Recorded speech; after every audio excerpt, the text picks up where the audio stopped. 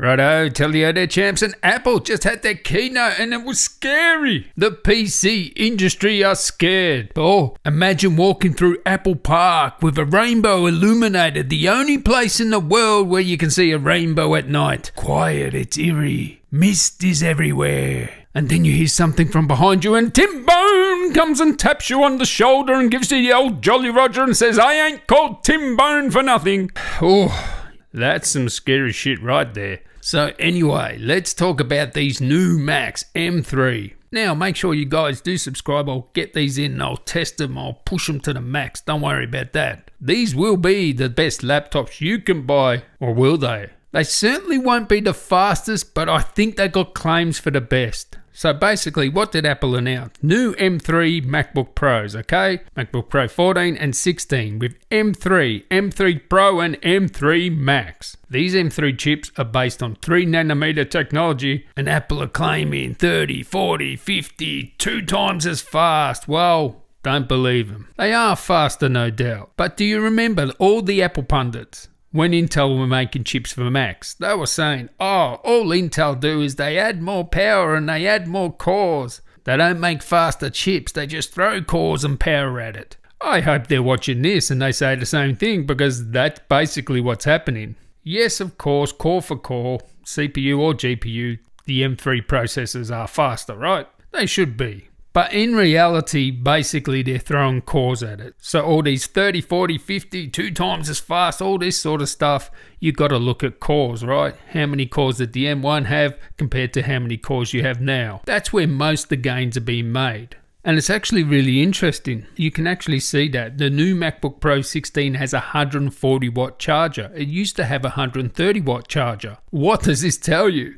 They're just pumping more watts into it, using more power, adding more cores as well. Basically doing what Intel were doing, except at least they're going from 7 to 5 to 3 nanometer, right? So not exactly the same as what Intel was doing, but you know, these M3s aren't, night and day difference compared to the last, M1s or M2s, except for the core count and the extra power, right? Core for core, IPC, there's not that much to get excited about. I also had a look, not Wi-Fi 7 either, Wi-Fi 6E, so that's good. They're Wi-Fi 6E at least, but Wi-Fi 7 is sort of out now, so maybe next year. But basically, other than that, they're pretty much the same, right? Just with new chips. And it was actually really crazy that they were comparing it to a base model Intel and saying it's 11 times faster than the base model Intel we had. Seriously, Apple, come on. It is interesting that they're trying to pitch this at the people that are using those Intel Macs. So they're really trying to move people off those Intel Macs as quick as they can. But again, 11 times faster than the base model Mac. Come on, what was that, an i5? I don't even know. Can't remember. Anyway, these will be the best laptops you're going to get. And when I say best, I just mean as an overall package, all-round sort of laptop. Because I've made a video where I said this laptop ruined me, and I talked about my MacBook Pro 14.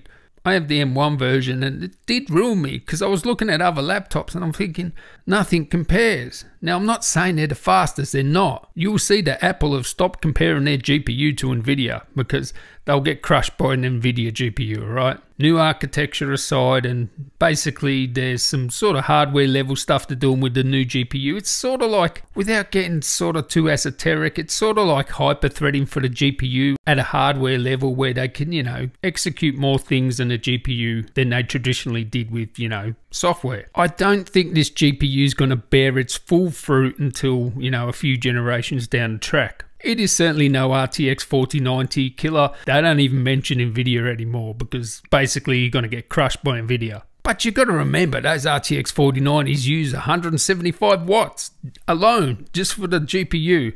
And then you got 100 and whatever watts for the CPU on Intel, right? Although with a Mac GPU, right, you can have 128 gigabytes of RAM dedicated to the GPU, which Nvidia can't do that. Those laptops may be more powerful than these Macs, just on raw power, outside of hardware acceleration, of course, because the Mac can make up quite a lot there. And also, you got to remember that the PCs have this hardware acceleration as well. So outside of that, yes, the PC is still more powerful. CPU, GPU, they use a hell of a lot more power. But the thing is, when you unplug them, they're virtually useless. The Mac would kill them unplugged. And that's why I say these Macs are the best laptops. Unless you game or you're into sort of 3D stuff, These Macs are the best. And as I said in that video, This Laptop Ruined Me, the reason I say they're the best is because the best display, the best keyboard, the best trackpad, the best speakers, the best performance per watt, the best battery life, you know, best.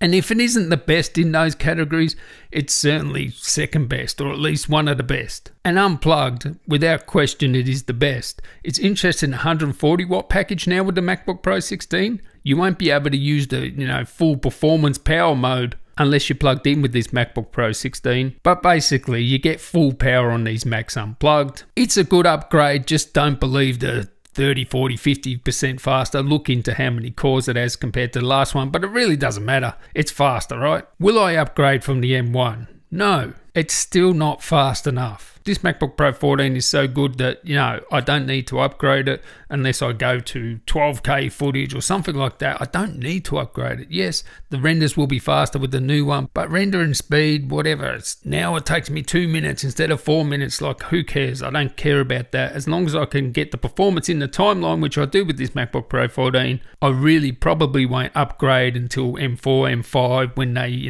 literally double the performance, which it isn't at the moment. So anyway, what did you guys think of this announcement? Stay tuned for my content coming up with these new MacBook Pros with M3, M3 Pro and M3 Max. And yeah, catch you in the next one. Tally ho. Space black looks absolutely amazing. MacBook Pro is also built to last.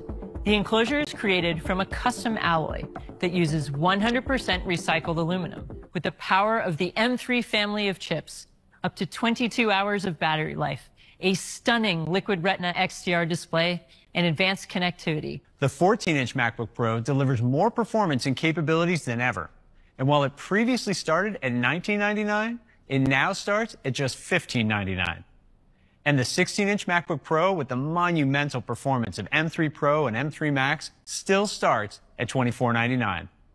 You can order the new MacBook Pro today, and models with M3 and M3 Pro will be available next week. Models with M3 Max will be available later in November.